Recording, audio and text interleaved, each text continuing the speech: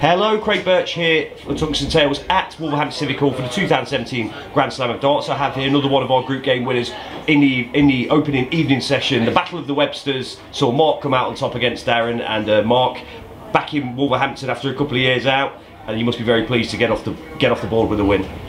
Yeah, pleased, because that was a tough game. Darren's playing really well.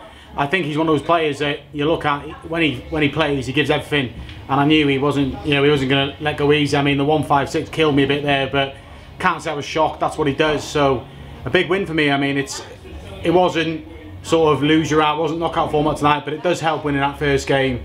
So I've got to build on that now, and whoever I don't know if I'm playing. Obviously, I'll be playing Danny or Daryl tomorrow, but it's going to be tough. It's a tough group. I think it's really tight. And so it's important to win that first game. Of course. And are you pleased with the way you're playing at the moment? Pleased with the way you're performing? Because obviously you've had your struggles as well, form-wise in recent months. But now it looks like the old Mark's starting to come back a little bit, isn't it? Yeah. I'm pleased with that, because I had a really bad game last week in the World Series of Darts finals. A really bad game. Just nerves got the better of me. But the good thing is the Grand Slam came around so quick. It didn't give me time to dwell and mope on it. I just sort of switched off from that and got ready for tonight. And I'm glad I've got a tough group. It's tough players, and I'll see what I'm made of. Yeah, of course. Obviously you've got your experience with the BDO. This is the only competition where BDO players are invited to come and compete and so on. Do you like that element of it, that you get to play the BDO lads who you normally wouldn't see on the tour for the rest of the year? Is that, nice to play new players? I suppose new players come on all the time. But... Yeah, well, I played in it twice, a BDO player, so I think it's probably been pivotal to where I am now. I loved coming over and playing. I had no hesitation coming over playing, and these lads, fair play to them. They're good players. Do you know what I mean? They get a bit of unfair stick now and then. But you saw Glenn this afternoon play brilliant, and I think he won't be the only surprise. It's good for them. It's good for us.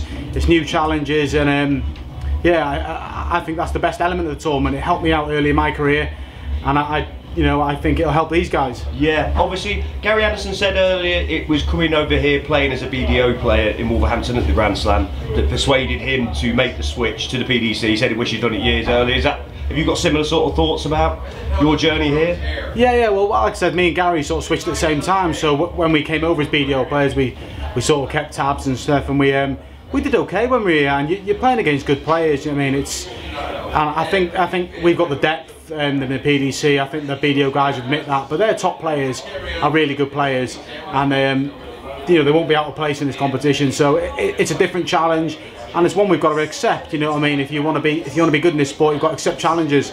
I think we all do that. Yeah, okay. And obviously, you pretty confident you can have a good run in this, or is it just you playing with no pressure and just seeing where you get on, or you think I'd love to reach this stage and that stage, or is it you the sort of person who puts targets on yourself, or you just play and hope for the best, pretty much? I never play without pressure, because even if there's probably people would have not my fancy me to get through this group, but I'll put pressure on myself. I think I can. I've got goals that I want to achieve in this tournament, and it's self-pressure, whatever, but I don't feel it's a free ride just because it's a group format.